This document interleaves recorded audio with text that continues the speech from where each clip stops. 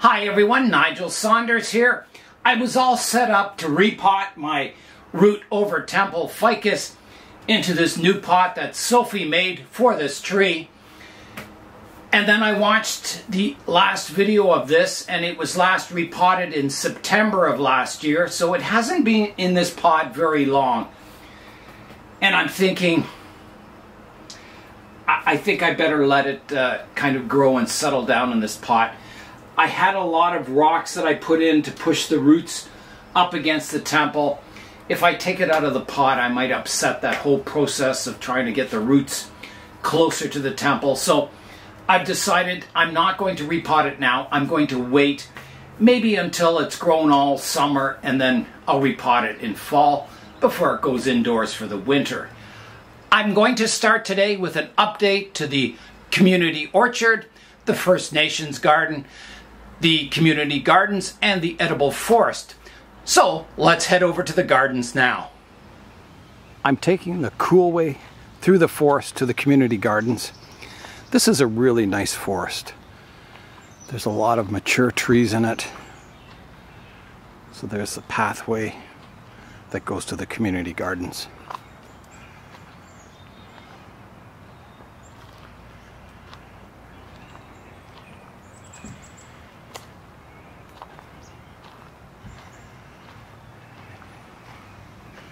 It's a beautiful forest.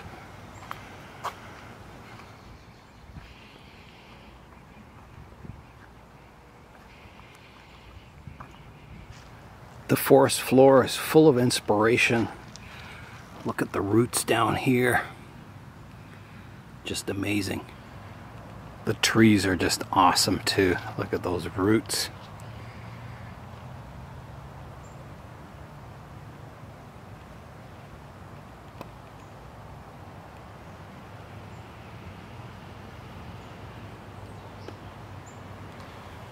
There's a nice cool breeze in the forest here.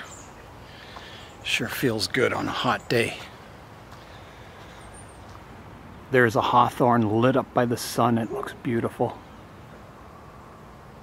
Wow, beautiful trees.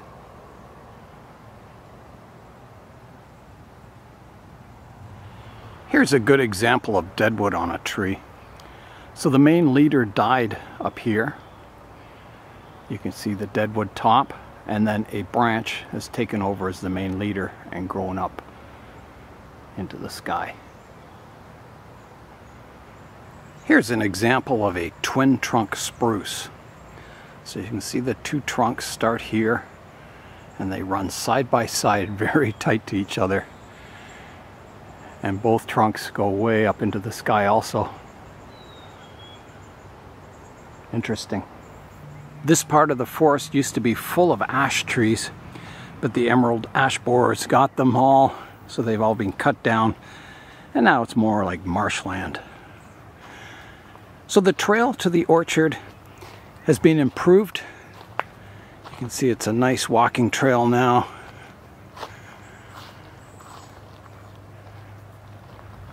Here we are now coming out into the orchard community gardens.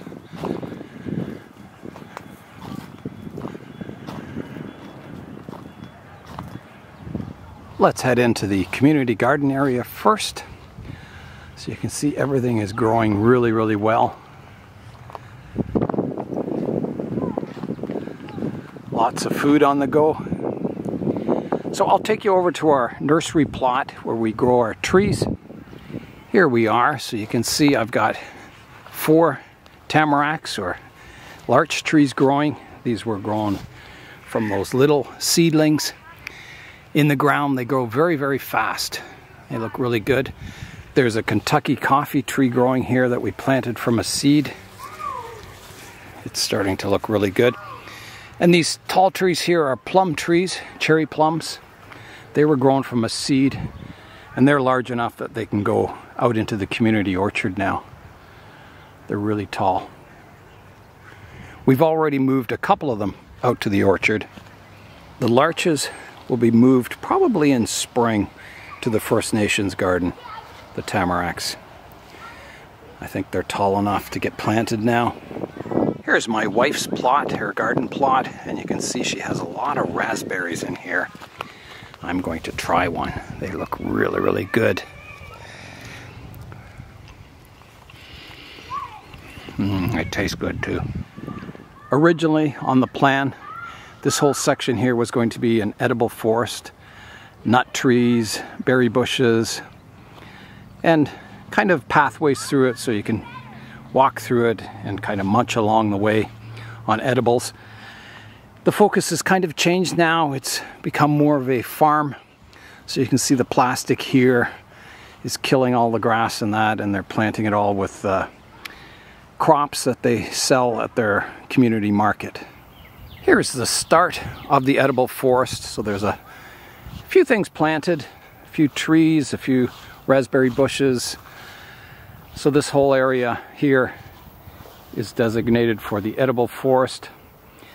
So we'll have to put some trails in there and plant lots of trees and understory edible plants. So the idea was to slowly bring this forest, this natural forest, out further and make walking trails through here. So this part of the gardens was originally supposed to be an edible forest, and it's kind of changed into a farm. Everything planted in rows. There's nowhere for people to walk through here anymore.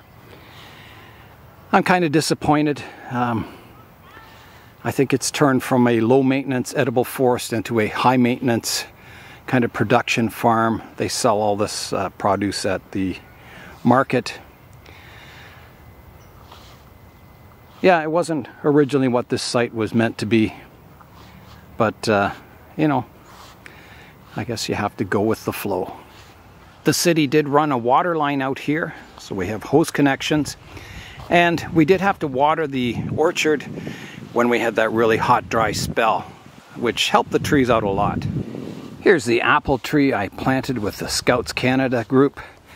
You can see it's got apples coming on it. It's good to see the trees producing fruit already. The trees are doing really well, growing. This one needs a pruning in this fall, but yeah, it's looking really good, the trees. There's more production farming here. It looks like it's all onions or garlic. Here's one of our peach trees. It's just loaded with fruit, and they're looking really good.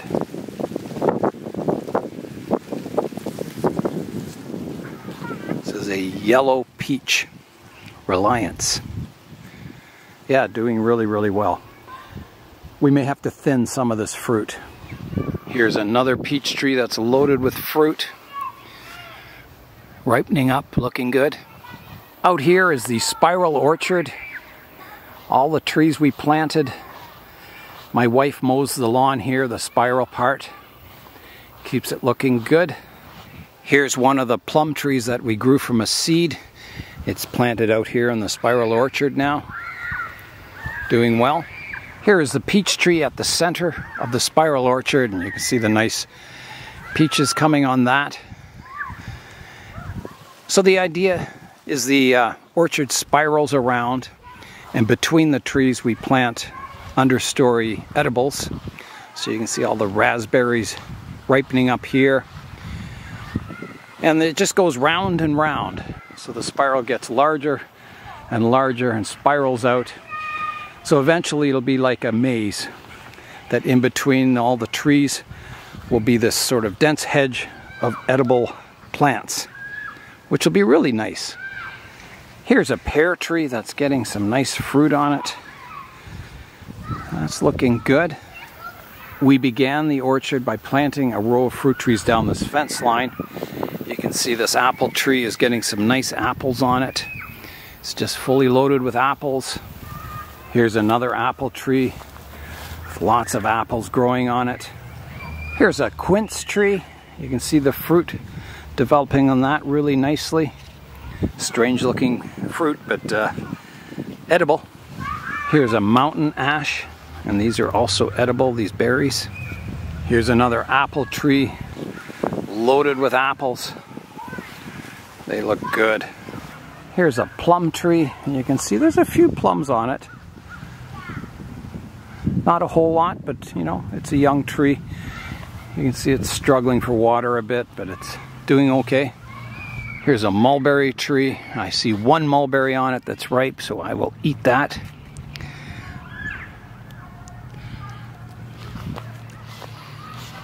Good. Here's another plum tree.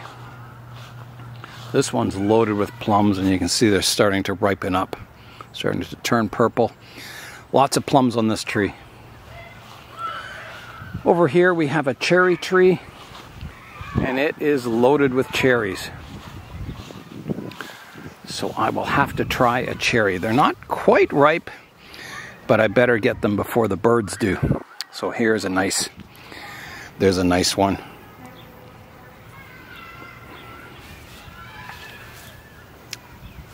A little sour, but not too bad tasting. So that's looking good. Here's another quince, and it is just loaded with fruit. Wow, it's looking good. I think they make jams and that out of quince. Here's a high bush cranberry, and you can see it had a lot of fruit on it, but it's been picked over by birds. But yeah, a good producer. Here's the First Nations garden. The circular medicine wheel is over here. Hasn't made a lot of progress, but we started planting it on the weekend. There's one pawpaw tree survived. This First Nations land, you should give an offering before you step foot on it, either tobacco or sage. The cedars out here are growing and surviving. They're struggling. It's full sun and very dry here. So I think it'll take them many years before they get a little more established. Over here is the birch tree that I planted, and I grew this from a seed. It was going to originally be a bonsai, but then I thought it would be more at home here in the First Nations garden. So it's doing really well. I planted this in spring, and it's definitely growing well. Here is the one surviving pawpaw out of 4 we planted. They need lots of water and a little more shade than they get out here, but one survived, which is amazing, and it's growing quite well. This apple tree here is one of the first trees we planted, and you can see it's just full of apples. Apples everywhere on it, which is really nice to see. As this spiral orchard develops, I think it'll be a beautiful, beautiful spot to walk through, especially in spring when it's all in flower, and in fall when you can get all the fruit. So I think, you know, it's an awesome layout, the spiral. I think once we get the hedges in between the trees up and running and more mature, I think it'll be the coolest spot in the world to walk around the spiral and check out all the fruit. I think it's amazing, you know, to think this was just an empty field at one time, and now it's a beautiful orchard. Here's another mulberry tree, doing really, really well. You can see the fruit just coming still on it. Looks like it's being picked over the mature fruit, but hopefully someday it'll produce more fruit than we can ever eat. Many of the cherry trees here are just growing really well. They're young still, but someday they'll produce a ton of fruit also. Here's some more pears that are looking really nice.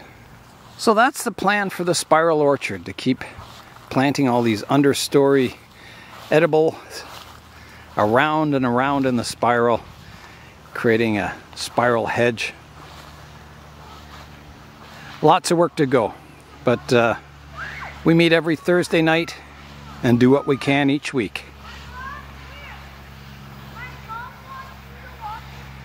Here's some nice apples developing here. Look at these. Wow, they look good. Amazing.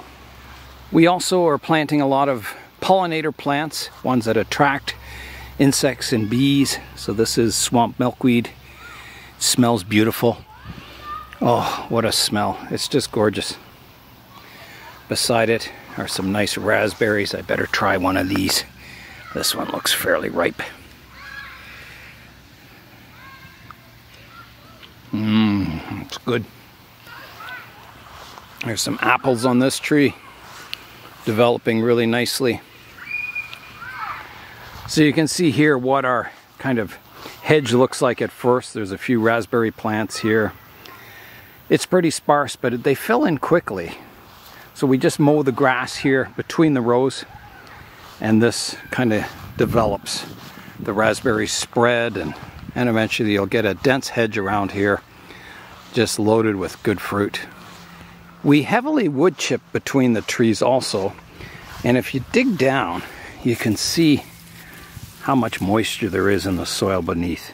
The wood chips do a really good job of holding the moisture in. Without the wood chips, I don't think these trees would survive very long out here in the full sun, in this dry ground. But the wood chips really hold the moisture in and keep the trees happy. Oh, I see some raspberries down here with my name on them. Check those out. Oh.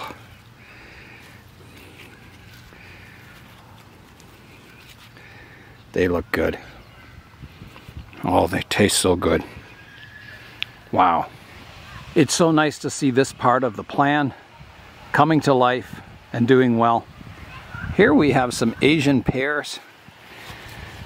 Lots of them. They're developing really nicely. I'm looking forward to trying out some of those. We have a lot of wild rose bushes growing up in the hedge area here. And that's fine because in spring they flower and it attracts all kinds of pollinators. Look at the berries here. Oh my goodness, they're just starting to ripen up.